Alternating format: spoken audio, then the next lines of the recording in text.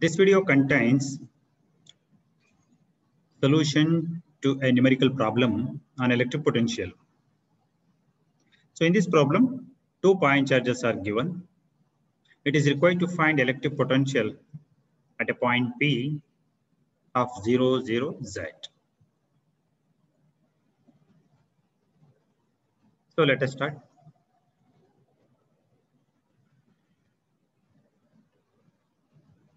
We shall analyze the problem. 2 point charges are given. Q1 and Q2, both of them are of same value. Let us call them Q 6 nanocoulomb. They are located at 1, 0, 0. This point lies on positive x-axis. And for the second one, negative x-axis is needed. And we have to find the potential at the point P, which lies on z-axis. So to solve this problem, we need two-dimensional coordinate system with x and z-axis.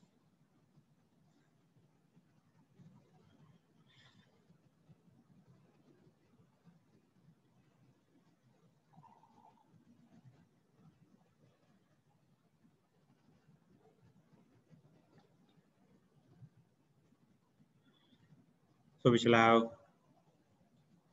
the rectangular coordinate system.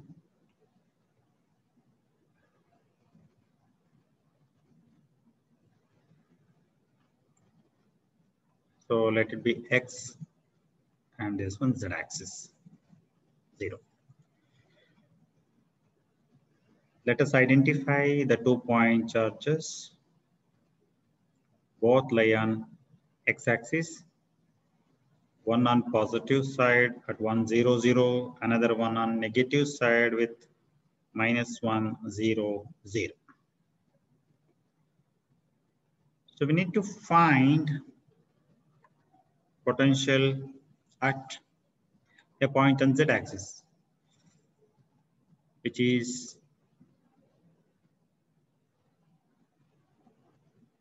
P of 0, 0, Z. So 2 charges. So 2 potentials are produced at the point P. The total potential is given by the addition of both the potentials. Superposition principle is applicable for electric field and electric potentials.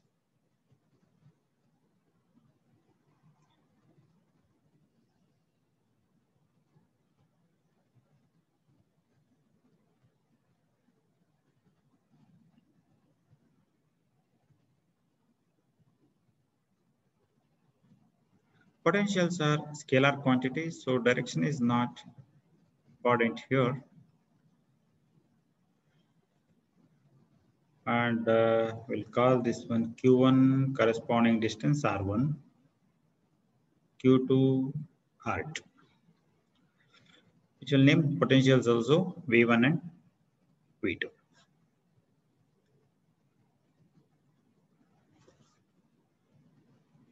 So total potential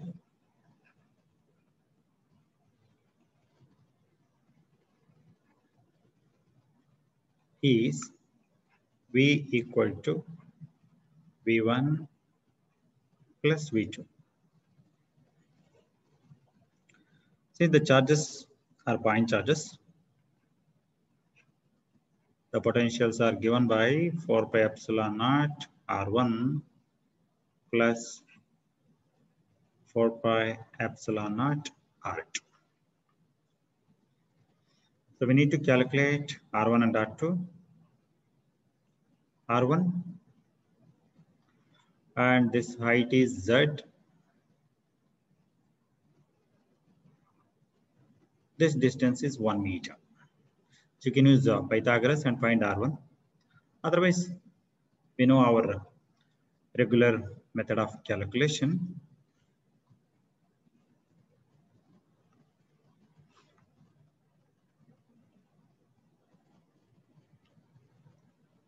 So we can find R1 as root of the difference of x components, that is 0, 1, 1 square plus y component both 0, z component is z square.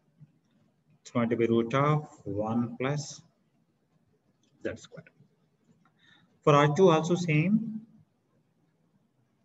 R2 is also equal to R1. That is root of 1 plus z square.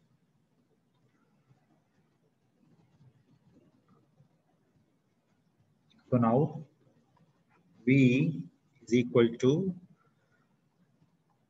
9 into 10 power 9. The charge value for both the cases, let's see what is the value given. 6 nanocoulomb. Sorry. 6 nanocoulomb, the point charge.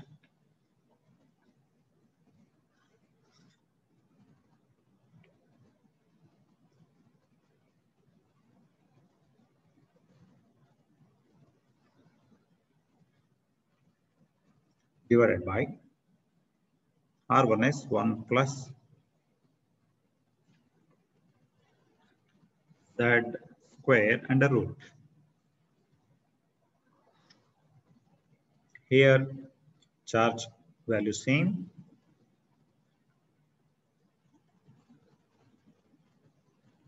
Six nano. Distance is also same. So the terms are repeated. So we have here 2 times 9, 6 divided by root of 1 plus z square. So this is going to be 108 divided by 1 plus z square. So this is the potential at the given point 0, 0, z. Since the z component is not mentioned in the numerical, z remains z itself. It's the expected answer. Let us see what else is left out. And what is its maximum value? That means the potential at a point P on the z-axis. What is the possible maximum value of potential? To find the maximum value of potential, we have to find the condition for maximum. Because V depends on Z. So we have to find out for which value of Z V would be maximum. And we know that by differentiating V with respect to Z and equating it to 0, we can find the condition for maximum.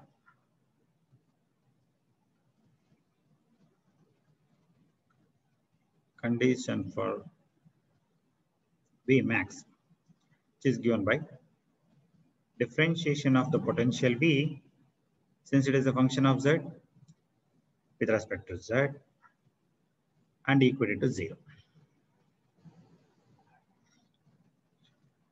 Now, d by dz of 108 by root of 1 plus z square is equal to 0. So 108 is constant. We have to differentiate the denominator term. We can take it in numerator 1 plus z whole power minus 1 by 2. 1 by 2 is first square root.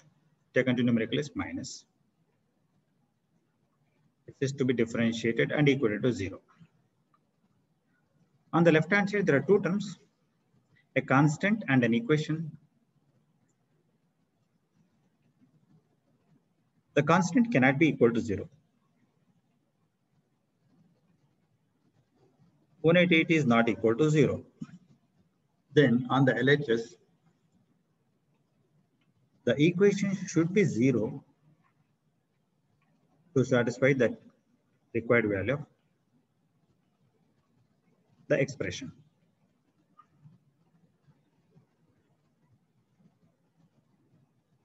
Now we shall go for the differentiation. It is minus 1 by 2, 1 plus z, minus 1 by 2 plus 1. So we have to differentiate the term here. Sorry, it is z square in the previous step here also. So after differentiation, the 1 gives 0, z square gives 2z.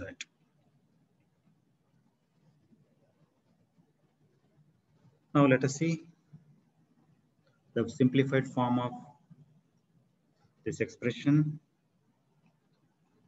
Minus 1 by half, 1 plus z, minus 3 by 2, 2z. 2 can be cancelled.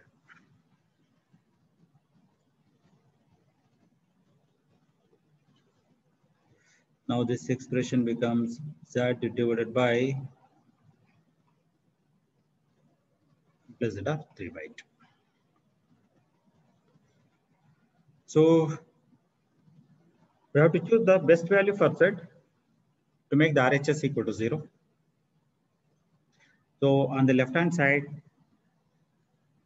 that can be put 0. So by inspection, by looking at, you can know that just by putting z equal to 0, we can get 0 on the right hand side. So that's why z value is going to be 0. This is the condition for maximum value of the potential.